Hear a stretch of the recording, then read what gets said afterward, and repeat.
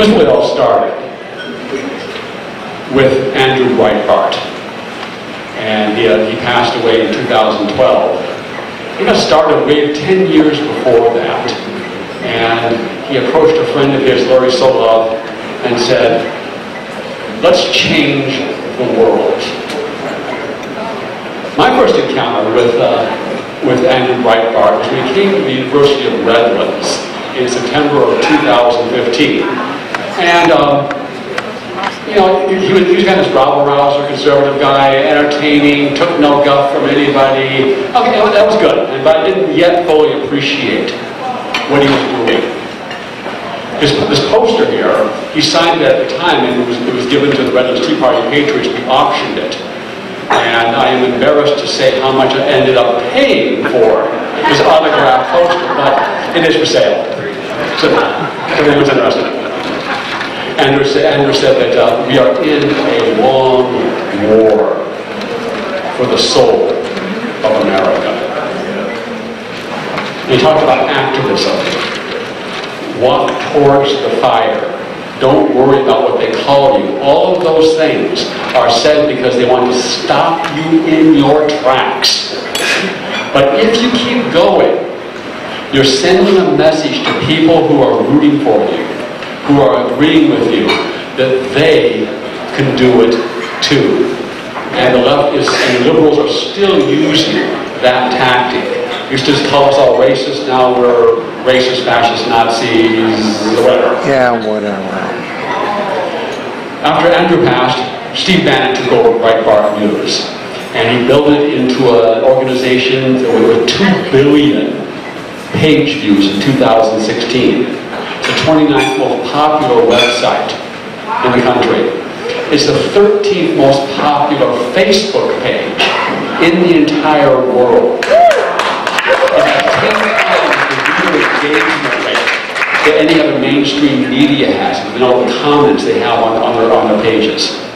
There are bureaus in London, Paris, Texas, California, and in the enemy capital city of Washington, D.C.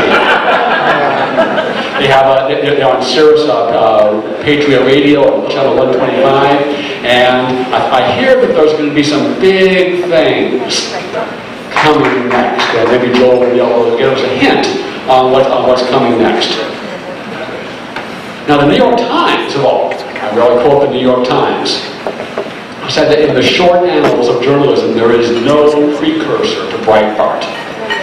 The way the site appeared to materialize overnight and from the outermost periphery of media dominate the political conversation in the pivotal election. There's some new things, and perhaps Joel will tell us how Breitbart was able to do that. As Trump took office, Steve gave an interview. If you think they're going to give you back your country without a fight, you are sadly mistaken. You can sure see that. Every day is going to be a fight.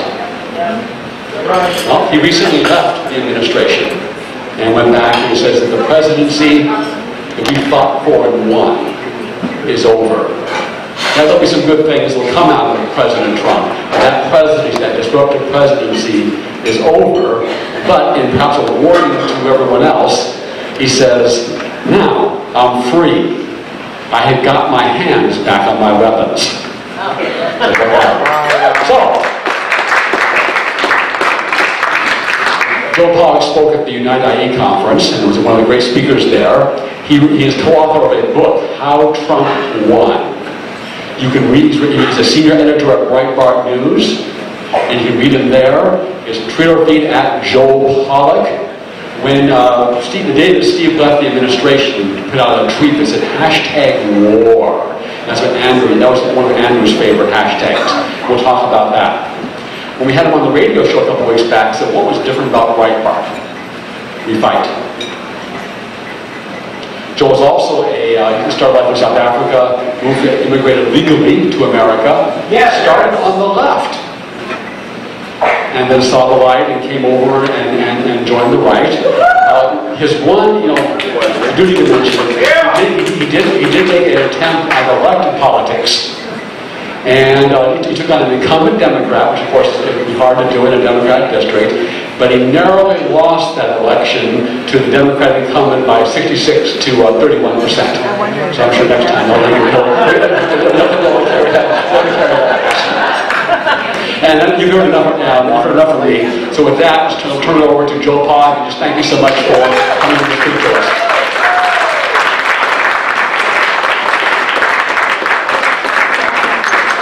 Wow, what an introduction. That was fantastic and quite moving to see the pictures of Andrew. And I have to say also that the beginning of this meeting was incredibly moving. That film we saw about the Angel Mom resonated with me because, as Greg told you, my family's also a legal immigrant family, and my wife is a legal immigrant, and I have to apologize to you for not speaking here last month. The reason I didn't speak was my wife was suddenly called to do extra duty. You see, she's in the Navy Reserve, and she's an immigrant who volunteered to join our country's military, and she fixes helicopters down in Coronado. So I had the kids on my own and couldn't figure out how to work that out, so I had to cancel at the last minute, but she's back home with the kids tonight, having flown around Coronado in those, I think they're AC-60s with the HSE-3, the Merlins they call them. They're the search and rescue team of the Navy, and I'm very proud of her. Legal immigrant, very proud American, and it just means so much when I see stories like that. My parents did not live in an oppressive country like Hungary, at least not to them. It was an oppressive country to other people, but my family came from South Africa. The reason my parents came here was they did not want to participate anymore in a country where illegality had become the law. I grew up with that phrase. My father said, you cannot live in a system where illegality becomes the law. And when people talk about DACA and why we should legalize all illegal people because it's easier, to me, that goes against why my parents came here, why they brought me here as a baby. They could have lived a comfortable life there. They weren't running away necessarily from any kind of persecution. But they chose to live in a place where the rule of law prevailed. That was really important to them. And that's why we're here. Anyway, just terrifically moving. Even the Pledge of Allegiance, I found myself choking up a bit because yesterday I took my daughter to kindergarten and she said the Pledge of Allegiance for the first time. So there you go. Anyway, so I've got a book out, which is one of the reasons I'm here, How Trump Won, and I'll talk a bit about that. I hope you can all get one. I'm selling them at a discounted price of $15 with an autograph. But I also want to talk about what's really exciting to us, and that's what's in the news right now. And, you know, I just want to say, I think we're living at an extraordinary time. I think no matter what else you hear from the TV pundits and cable news and talk radio, it's important to remember we are living in an extraordinary time. There has not been a presidency like this for more than 150 years, maybe longer. In fact, I was in the room when Donald Trump won. I was at the election night party, and journalists were flipping out. Just completely crazy. And it's a really funny story that I tell in the book. In fact, there were a lot of nervous Breitbart people there. I went up to Matt Boyle, our political editor. I said, how's he doing? It was about 7:30 in the evening. It felt like a funeral, right? Because Frank Luntz had just gone on Twitter. He had seen all the exit polls, and he said, Hillary Clinton will be the next president of the United States. So it wasn't looking good. I said to Matt, well, how's it looking? And he gave me this cold stare, and he said, Trump's going to lose. And I said to Raheem Kassam, our London editor, well, what do you think? Because he's a veteran of these political fights. And he points to the TV screen, and Rudy Giuliani's on the screen. He says, if they're wheeling out Giuliani this early, he's losing. So it didn't look good. And then I said, well, what's that map of the panhandle of Florida? Are they still voting over there? He said, yeah, they're in the other time zone. I said, are you kidding me? They're calling Florida, or they're about to call Florida for Hillary Clinton, and they haven't counted the panhandle? I was just down there. I was a reporter on the campaign trail for the last part of the campaign with Donald Trump. I was down there. That is deep, deep red country. It's practically Alabama. That's how deep red it is. I went up to a woman at that rally in Pensacola, Florida, and I asked her the same question I ask everybody when I go to these rallies. Why are you here? Why do you like Donald Trump?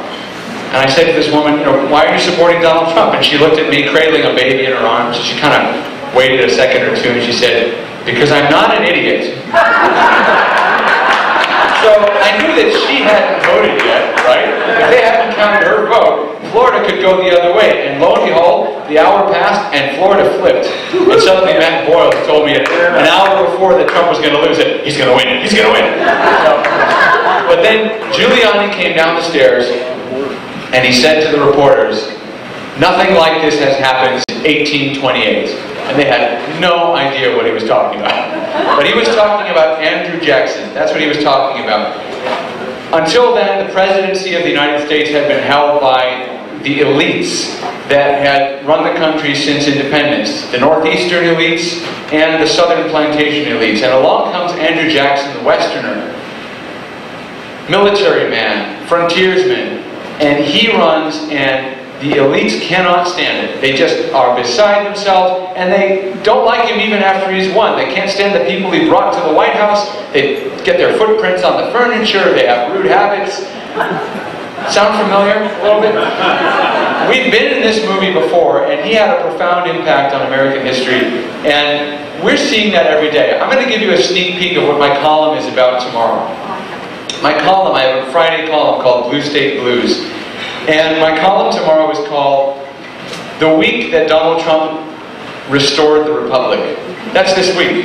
That's this week. Why did Donald Trump, and how did Donald Trump restore the Republic this week? He did two things. First of all, he rescinded DACA. Now, I know from a conservative point of view, it's a debate that's only halfway over, right? Because he sent it to Congress. He said, "You have 6 months to fix this, and we don't know what that fix is going to look like yet." So you might say, from a conservative perspective, well, this could be a bad thing if they give us amnesty or whatever. But for me, as a constitutional Tea Party conservative, we're halfway there because he restored the idea of the separation of powers that Barack Obama systematically destroyed for 8 years. And all of a sudden, all these Democrat pundits are on TV admitting, well, the way it happened wasn't right. You didn't hear that from them for 8 years or whatever it was. They didn't say it until Trump pointed it out, and now they had to admit it. Yes, Dianne Feinstein, our own senator, says, "It's true, DACA is on shaky ground." Oh, really? Why didn't you say anything when he did it? Well, Donald Trump restored that part of our Constitution. And the other thing he did, and this is very controversial, I don't know how you feel about it in this room, probably will have some split opinions about it.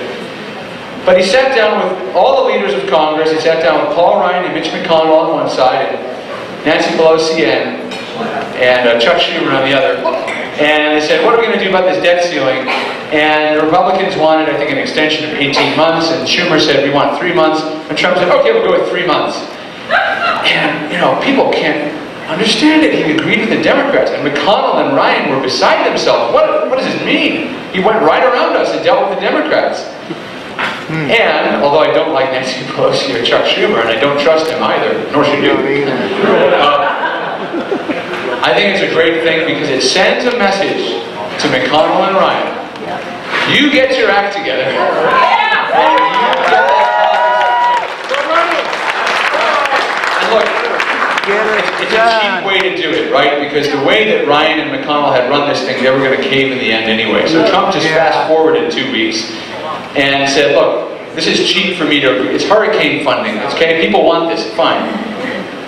The Republican caucus has got to know that if people like John McCain come along and decide they're going to be cute and stop the repeal of Obamacare or stop the passage of tax reform because they have a personal fight with the president or whatever it is, it's over. Trump has alternatives. He's got Jeff Flake as an alternative. Sorry, not Jeff Flake, his opponents. He's got Kelly Ward, that's right, and others. But exactly, not Jeff Flake. What a last name that is. Anyway, Trump is telling the Republican leaders, if you won't unify your caucus, I will. I will unify them by showing them there is no alternative but what I want to do. And I was elected on this agenda.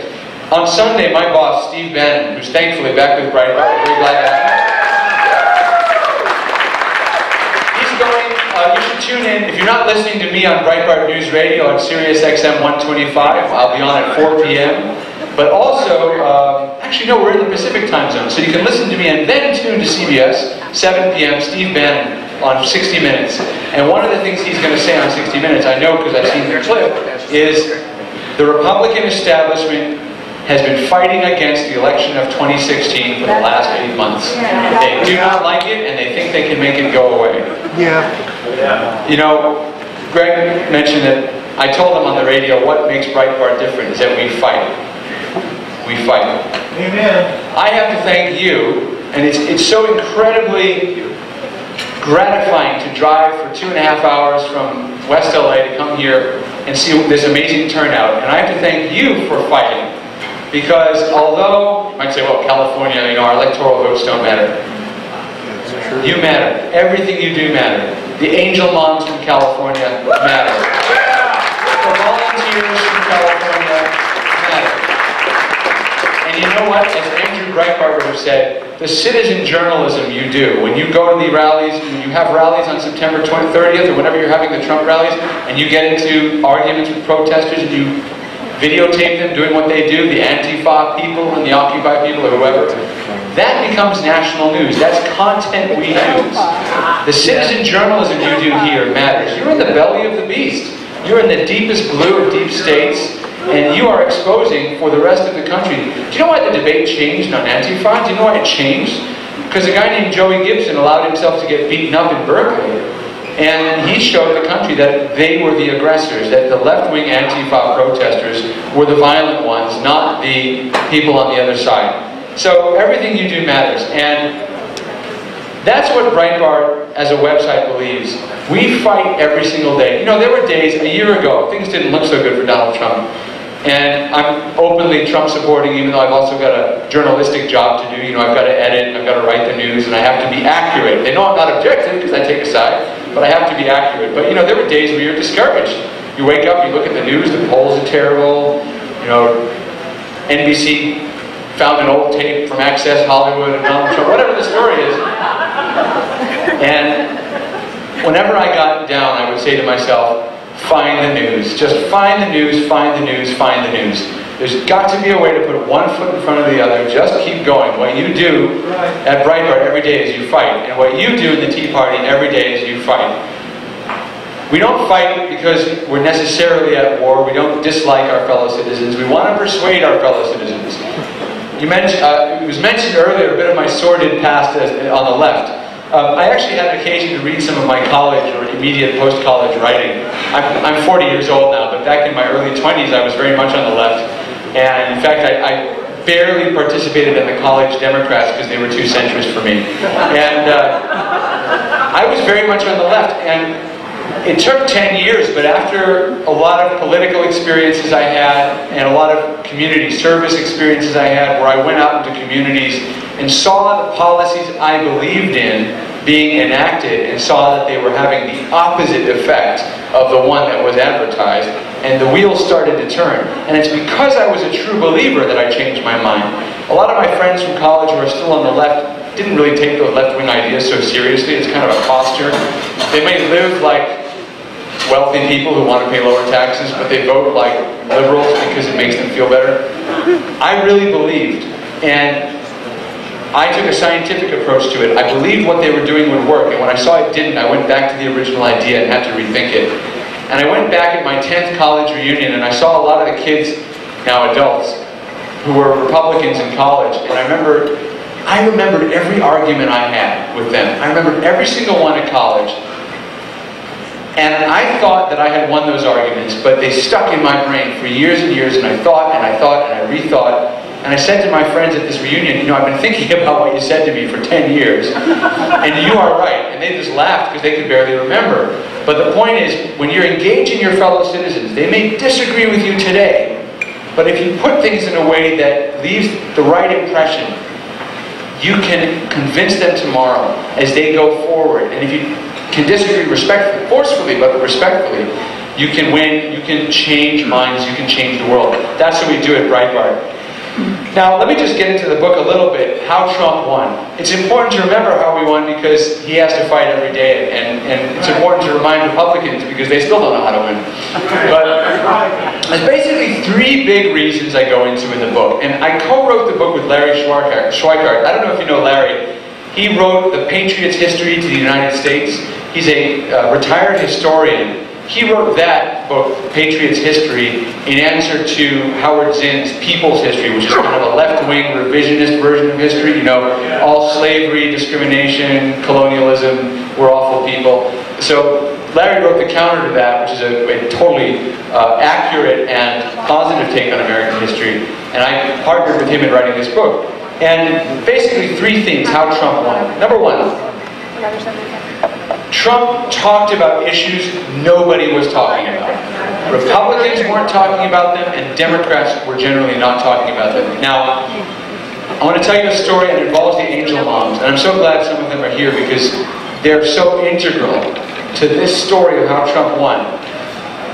Trump declared his candidacy, came down the escalator on June 16, 2015. And for 3 or 4 weeks after that, he was at the bottom of the polls. Hard to remember that, right? But if you look at Real Clear Politics, at that time, I don't know how many of you go onto that website, they have pretty good polling data. He was bumping along the bottom. You know, he was behind Mike Huckabee, Rand Paul, I think, was neck and neck with him. He was down there, he wasn't really going anywhere. And then he had a meeting with this group called the Remembrance Project. It was on July 10th, 2015. The Remembrance Project are families who have lost loved ones to crimes by illegal aliens. And why did he meet this? I mean, this tells you how everything's connected. Why did he meet this group? Because 10 days before that, a young woman named Kate Steinle was murdered by an illegal alien who had been deported 7 times. And he picked up a gun and shot her on a pier in San Francisco, no reason. And we at Breitbart covered that story, and we made that front page news at Breitbart, and we forced the media to cover it. Thank you. And Michelle Moons, who's a California-based reporter, she's now in D.C. You might see her at the White House briefing every once in a while. She's a blonde woman, usually stands on the side. She had gone, you know her, right? She had gone to the immigration protests for a year, 2 years. She covered that story. She elevated that story to national news. Well, who saw that? Donald Trump saw that. And so Donald Trump sought out the families of the Remembrance Project. And there's a famous photograph of him meeting the families, standing there with his arms folded in front of him, looking very concerned. I remember the name of the photographer. It wasn't a Breitbart photographer. It was an Associated Press photographer. That picture went around the world. And within 9 days, Donald Trump had gone from number 6 in the polls at about 6.5% straight to number 1, and he never looked back. And it's because Trump was talking about illegal immigration and nobody else was.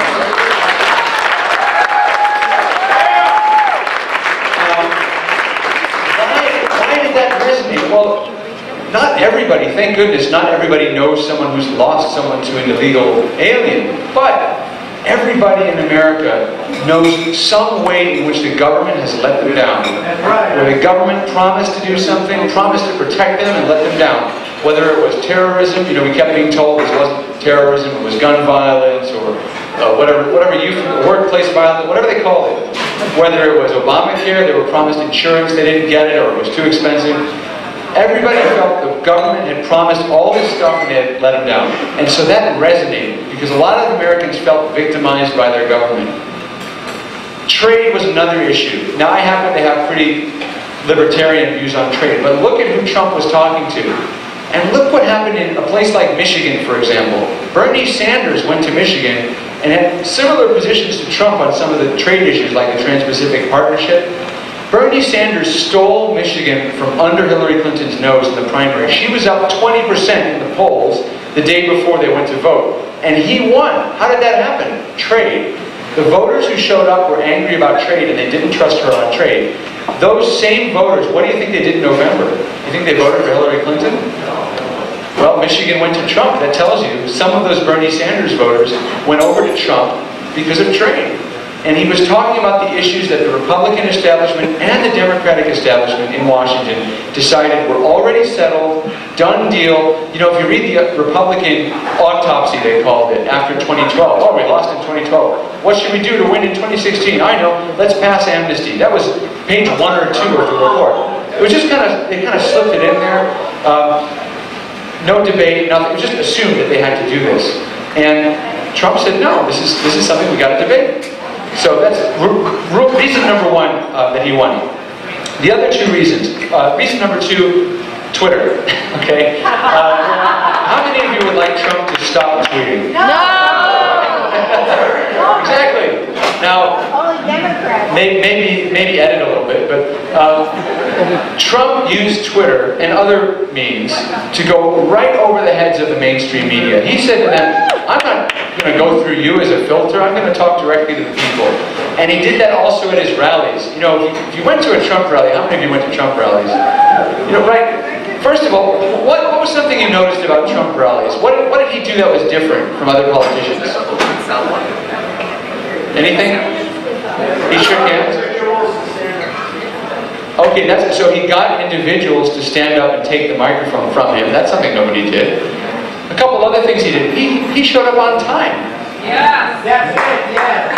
Okay, I know that sounds kind of strange. Why is that a factor? Well, let me tell you. When I ran for Congress, as you heard about my narrow loss earlier,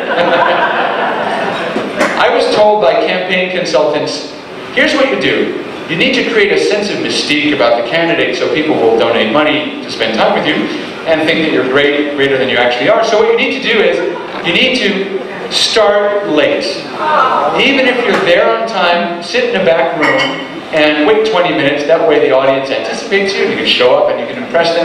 And then don't speak for very long, speak 15 minutes at most and then leave. Trump did exactly the opposite. He showed up on time and he spoke for an hour.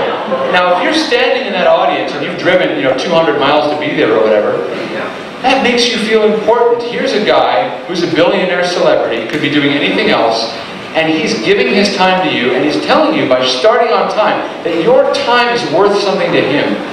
And when I would ask people in the audience, once I asked these 2 young girls in Detroit why they were at this rally. Again, same question, why are you here? And they said to me, because he loves us. And I said, how do you know he loves you? And they said, because he doesn't have to do this.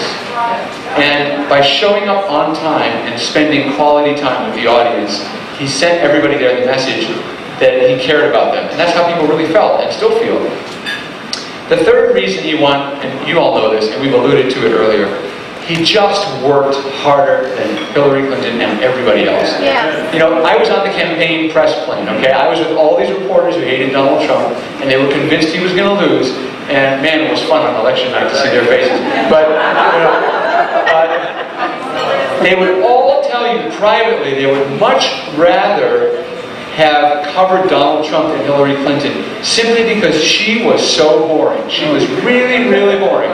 She would do one event a day, maybe, and it would be the set piece with the bleachers in the right position and the audience strategically placed behind her to get the right sort of diversity tableau or whatever it was. It was all sort of stage managed. And Trump was doing 5 events a day, 7 different states, and really, I mean, it was a carnival. It was so much fun. It was crazy. There'd be fights at the edge of the crowd. The police would have to carry people away. There'd be these crazy characters showing up. It was unbelievable. It was fun. Even they had fun despite themselves. It was a great time. But it was because he was working hard. That's why it was fun for them. He was not resting. He exhausted these young reporters, some of whom were a third of his age. So those are the 3 basic reasons. But if you go into the book, there's so many other interesting things. One of the interesting things Larry points out, now Larry called the election in August 2015. That's 15 months before anybody voted. He said Trump's going to win. Why is Trump going to win? Because he was looking at voter registration data. All of these Democrats in northeastern Ohio and places like that were switching their registrations to Republican, hundreds of thousands. And you know what? They're still doing it. Larry Schweikart will tell you today that if the election were held today, never mind the polls, the approval numbers, or whatever, Trump would win again by a bigger margin.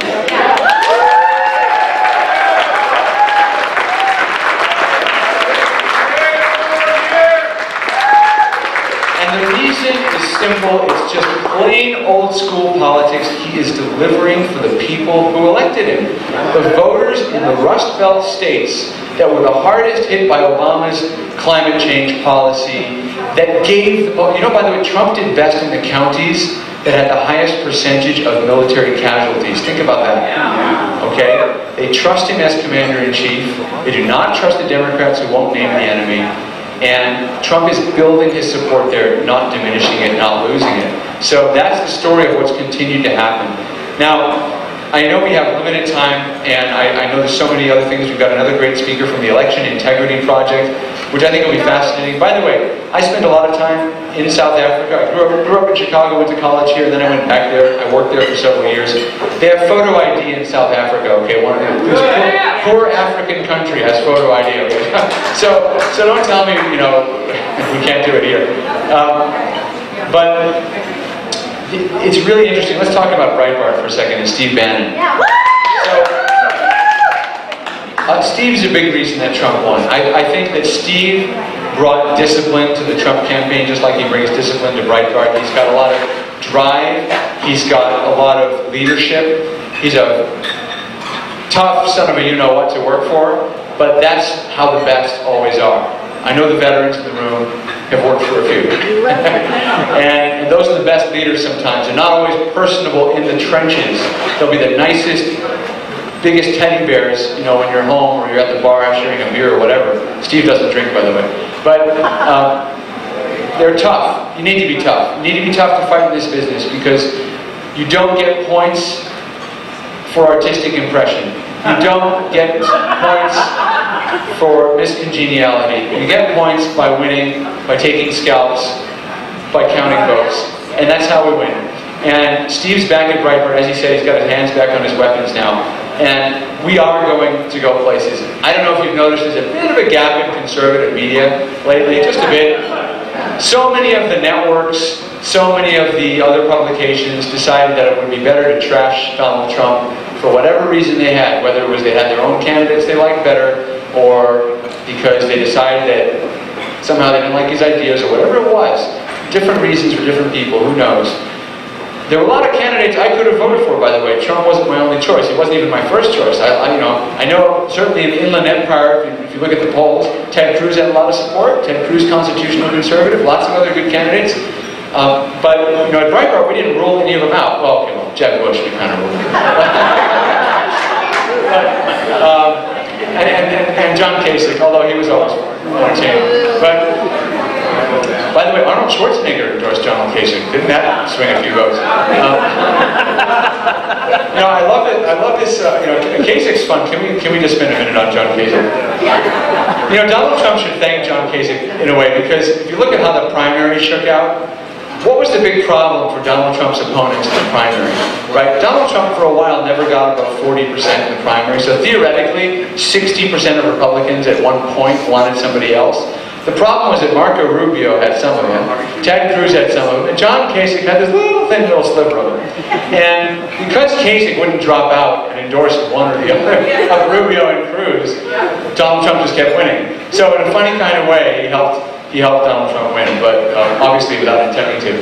But look, Breitbart, I'll announce here something that not yet public, so you're the first to hear it. But we will be starting, in addition to our morning news show, which is very early in California, 6 o'clock a.m. to 9 o'clock a.m. Excuse me, it's 6 to 9 Eastern. It's 3 a.m. here to 6 a.m. here. So, you know, it's too early for anybody, although I have woken up to host that show at 2:45 in the morning. But we will be starting an evening show. It's going to be same channel, right after Mark Levin, on Sirius XM 125 from 6 p.m. Pacific to 9 p.m. Pacific. It's Breitbart News Tonight, and I will be co-hosting it with Rebecca Mansour.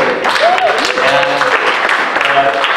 we are going to continue expanding on the web, on the radio, maybe in some other media as well. And I feel great. You know, people say, what's it like having Steve Bannon back at Breitbart? Well, first of all, Steve, let's just talk about him in the White House. Steve was the backbone of the Trump administration. He was the personification of the Trump agenda. And I hope that that has remained behind in the White House, even with him not there. We have to keep the pressure on. That's how we view our role as Breitbart. We're not cheerleaders. We believe in the movement, we believe in the agenda, we believe in you. And we want to represent the things that brought Trump to power, the people that voted for him, not the person. But when he does the right thing, we will cheer very loudly and unabashedly for him. But Steve, coming back to Breitbart, I said to people, it's like LeBron James coming back to the Cleveland Cavaliers. You know, he won on the biggest stage in the world, and now we feel like we can do anything. With him on our side, we can win anything, do anything, conquer anything. Get rid of Ryan. Get rid of Ryan. We'll see. You know,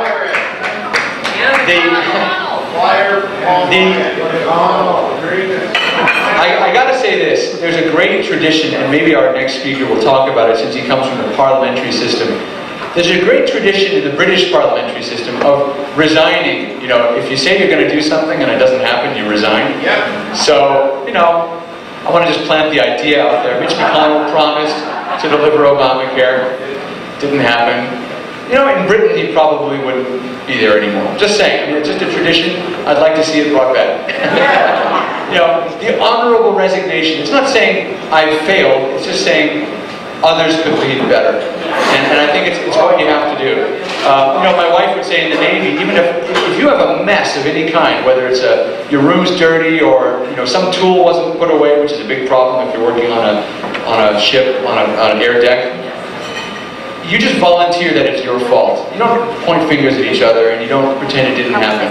You step forward and you take responsibility for it, and we need more leaders to do that. So, I want to open up for questions. I'm running a little over time. That's my favorite thing to do, is answer questions. I fear I've spoken too long, but let me answer a few, and then we will have a short period to sign and sell books. I've got about 50 of those books. I'd love to sell all of them. They're $15. It's a discount. So I do hope I have cash. We can do credit, whatever you want. Let's have, how many questions? 3 questions? Is that a good amount? We'll see how we do. We're pleased to have yours. I'll get on with the first question. Okay. We see, and I think this is part of what Breitbart's here and why it is. We see the unified reaction of urgency of the entire ruling class. We've got to help the DACA illegals. That does not exist for the age moms. It does not exist for the 70,000 factories that were closed since 2000. It does not exist to secure the border, provide better schools, or anything else. But you look at them jump when it comes to, we have to help the DACA illegals. The Republican Party fears the media. They fear the media, and their political actions are constrained by that fear. And the great thing about Donald Trump and Steve Bannon helping him was he did what Andrew Breitbart would have loved to do, which is to see right through the media and ignore their fear tactics. As Greg was saying earlier, ignore the names they call you and just press forward. If something's right to do, it's right to do. And you know, people said this thing about Andrew, when they tried to figure out what Andrew would have felt about Donald Trump. There was this old clip of him on Fox News where he said Donald Trump's not a conservative, and so people used that during the campaign. Oh, Andrew Breitbart said Donald Trump's not a conservative. But Andrew Breitbart said something else that people forgot about, but you can find it. It's still on Twitter. He tweeted about it. He said Donald Trump sees through the media. He sees that the media and their racist label, they were using race a lot against the Tea Party, as you know. He sees that their racist label is empty, and he sees right through them, and that's why he's successful. Donald Trump gets it. And that's what Republicans don't get. So instead of thinking about what's best for the country in DACA, they're thinking, oh my goodness, I'm going to be labeled a racist or a xenophobe or whatever. You've got to stand up to it. You've got to stand up to it. If there are humanitarian reasons to make some compromises, okay, but don't fall for nonsense. There was a woman on TV on MSNBC, which I watch all the time, but I like to watch what the opposition is doing. There was a woman interviewed. She said she was a DACA recipient. Okay, they're interviewing her. She's protesting in LA.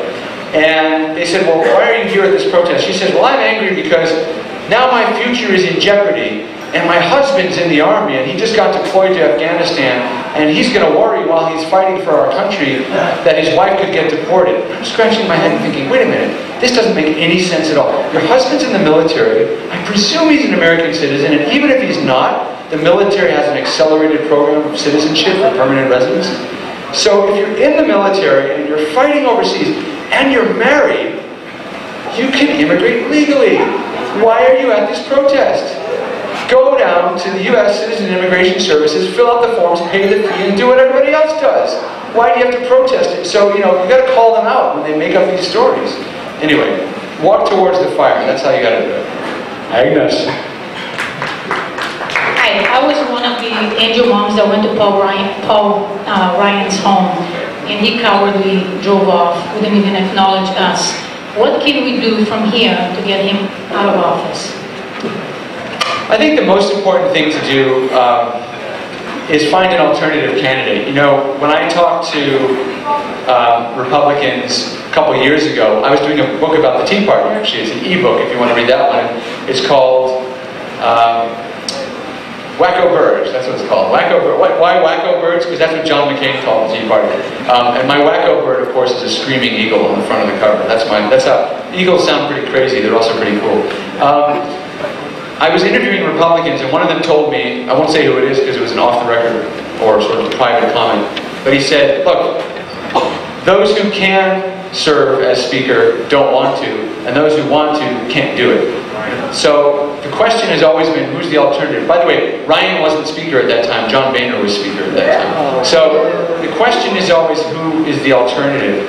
And I just saw today, I think it was USA Today or something, talking about Mark Meadows as a possible alternative. Look, Ryan and McConnell have, objectively, whether you like them or not as people or politicians, whatever, they failed to deliver on the agenda. I wrote a piece in November last year after Trump won. I said, very optimistically, I'm very optimistic at that point, oh, I'm over the moon, everything's great. I said, look at these great bills that Ryan passed when Obama was in office.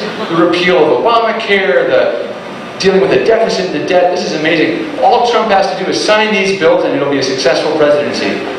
Except they didn't introduce those bills again, right? They voted to repeal Obamacare and they didn't have the guts to put the same bill on the table now that it might actually pass. So, you know, you've got to find other leaders if you want to challenge that. That's the thing to do. Mark Meadows is a name. Louis Gohmert, I heard someone shout. But Nayland, okay, so the problem with, I mean, he's a great guy. I don't know if he's running again. The problem is that he lost by a large margin in when he primary ran. Maybe he'd have better success now, I don't know. But the question is always, as Bill Clinton says, and Bill Clinton, whatever his other flaws, is a very astute and shrewd politician. The question is always, compared to what? So you've got to have the what. You've got to have the what. Jerry. Yeah, hi. I was just wondering, why did President Trump fire Steve Bannon? So, Steve actually resigned, and he resigned earlier than was reported. And he kind of resigned, I think, a week or 10 days before Charlottesville. It was all kind of the shakeout after Charlottesville, but Steve told people at Breitbart that he only expected to be there for a year. He didn't see himself as a permanent fixture. I do think that what happened was, in some ways, some of the people that Trump hired, Gary Cohn and some of the other people, did not work well and did not want to work with Steve. I think that's, from what I can tell. And that was a challenge because, you know, Lincoln brought together this team of rivals. There's a great story, if you read Doris Kearns Goodwin's book, I highly recommend it, about the Civil War. He had a team of rivals. And there was this one guy who was really Lincoln's backbone. He was so pro-Lincoln, he was a fantastic guy, and Lincoln made him Postmaster General, which was at the time a very important post. He was one of the best Postmaster Generals we've ever had. We still have the post, I don't know who has it now, but okay. It was Montgomery Blair. And he was really a Lincoln guy, and the others in the cabinet didn't like him. They didn't get along with him. And eventually, to secure agreement among the others on some policy or another, I forget which one it was, Lincoln had to ask Montgomery Blair to resign. And Blair resigned because he wanted to do the best thing for his president and his country. And at that point, there were no hard feelings about it. And I think that's how it was with Steve, where he parted in a way to allow Trump to manage this team he had now pulled together, because there were things that Steve had partly set in motion but that had to happen a certain way. And look, I think it's a loss for the Trump administration, and I don't know what some of these people are doing there. I mean, I can talk about Gary Cohn. Why, you know, I don't mind having someone who's not a hardcore conservative in the administration bring another perspective, but he's constantly running the president down in public. I mean, he said bad things about him after Charlottesville. He said that Trump didn't understand climate change or something like that. I mean, why do you have, anyway, so I'm not going to get into, I try not to pick winners and losers, but I think that it's a big loss to the administration. I was sorry to see it happen, but boy, am I happy to have it back at Breitbart. Alvin, next one. Harvard. Thanks a lot. So we've got people who are watching in other parts of the country right now. We understand you, good. We understand you grew up in Illinois, so really bad news. A Republican, quote-unquote, governor signed off on sanctuary state. What are your thoughts on that, and what can we do? Because we're facing that same dilemma. What do we do to stop this and reverse this terrible pattern in these blue states? What are your thoughts? So two questions in a sense. Your reaction to your home state going sanctuary, and what do we do as conservatives to stop this destructive policy? Because we're facing it too. Right, so two reactions to that. One is that if Bruce Rauner thinks that going sanctuary is going to save him in the re-election campaign, he's dead wrong. Because the people who voted for him are not going to show up. They're not going to show up, and he needs those votes. A Republican can only win in Illinois by the slimmest of margins. And if you lose the people who are most active, people like the people in this room, you can forget about it. And by the way, I had my doubts about Bruce Rauner from the beginning. Even though it was great to see a Republican win and all that stuff, his first speech to the Illinois legislature, I wrote an article about it, saying that while he said some good things about budgets and taxes and so forth, he had this thing where he was bending over backwards on political correctness and race and that kind of thing. I thought, you can't do that. You cannot bow to the other side's crazy identity politics, because that shows you can be defeated on just about anything. And lo and behold, here we are. I mean, sanctuary state, how do you beat it? It's just completely illegal and unconstitutional, and it's going to lose in the courts. California will lose in the courts, and I think that this is a fight that Trump's going to win. The thing is, though, you've got to have people who stick together with him and support him and push him on that and tell him not to give up. And Rauner, for whatever reason, has turned his back on those people, and I don't think it's going to go very well. No one else there, so I will take the honor of the last question. Okay. I asked you on the radio show, are we winning or losing the war, the long war for the soul of America? I know what your answer is. So the second part is, how do we win?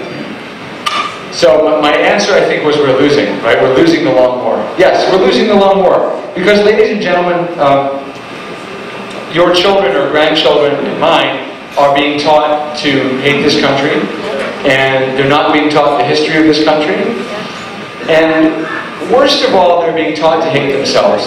And I want to elaborate a little bit about that now that we have an opportunity to share this kind of story. But when my wife went to college, she studied economics. And she complained to me about her economic history course. She took a course in economic history. And she said, my professor was telling us the craziest things. And I didn't believe her until I went with her to class one day just to see what was going on.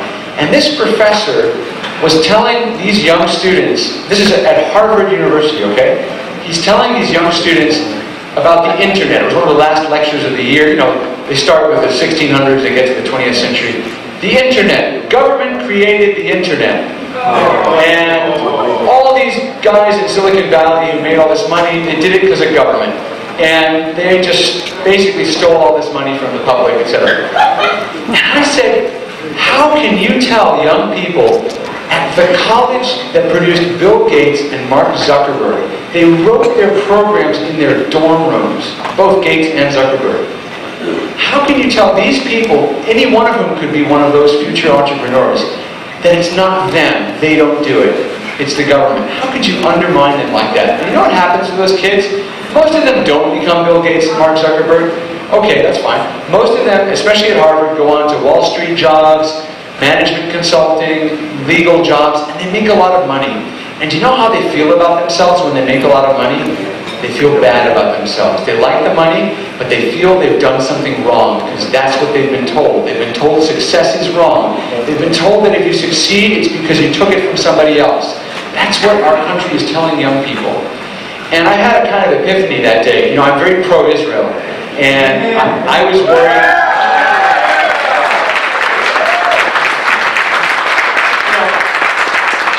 And our campuses are terrible. I mean, there's terrible stuff going on campus about Israel. A lot of the anti-Israel organizations are organized. They have a lot of money. They have outside organizers. A lot of the Muslim American students, I'm sorry to say, their parents come from countries that hated Israel, hated Jews, and they bring that to campus. Some of them are very nice people. Some of them don't have those views. But a lot of the young anti-Israel activists on campus draw from there. Anyway, when I sat in on that lecture, I realized the problem on my particular issue at the time, which was Israel. The problem wasn't that college students were taught to hate Israel. The problem was that college students were taught to hate America. Why is that the problem? Because if you are told that success and failure are determined by a hidden group of people, and not by your own individual effort. They're determined by the government or by, some little cabal on Wall Street that manipulates everything or whatever. You will eventually develop those prejudices. They will come out of that mistaken belief. If you believe, for example, like the Egyptians did and the Syrians did, that the only way Israel could have beaten them in war was that if it had some control over the world's media and Jews control the world, all this anti-Semitic stuff. Instead of saying, hey, these guys beat us because they're tougher and they're fighting and they built an economy and they built weapons and they know how to, instead of just seeing success for what it is, they had to invent a conspiracy theory. When you teach people that America's success is a conspiracy, which is what kids are told, you are ingraining, you're building the thought process in their minds that leads to prejudice and hatred. That's the truth. That the way the left thinks is germane to hatred. The way you think is not racist. None of the people in this room are racist. The way you think is germane to liberty and freedom and overcoming racism. The way that you think liberates a black child in a poor community in a failing school to succeed on his or her own merit. Right. You've liberated that individual. That's the mentality of freedom. That's the creed of the Tea Party, which was described earlier. It's the opposite of racism because it upholds the Judeo-Christian idea of the dignity of the individual. Yes. We are losing that battle on campuses. But we can win it. And the way we win it is through social media, through new websites like Breitbart, through activities like you're doing today. Millennials, there's no doubt most of them are left, but there's also a backlash. We have a huge number of millennial readers at Breitbart. You guys may have heard of Milo Yiannopoulos, who used to work at Breitbart. He was pulling in all these millennial kids because they were rebels, right? Young people like to rebel. And what were they rebelling against? They were rebelling against political correctness. They could tell there was something wrong. They didn't know what it was. Young people want to rebel. And right now the orthodoxy at these colleges is politically correct, is anti-American, and you'll find enough rebels in that crowd who will want to join you and walk alongside you. That's how you start to win. We're losing, but we can win. With that, let me close. I've spoken too long, but I think we have about 10 or 15 minutes. I'm going to stand over there. The books are $15. I take cash or credit. I want to just close by thanking you again, and thank you for your activism. Thank you for your sacrifice for the veterans and the angel moms. And thank you for your prayers. I know we're all thinking about Florida and Texas. And, I always think, we're just one earthquake away from being that news story. So we have to all stick together and help each other. And I think we're all united, and it feels good to be that way, even at these times. Thanks so much.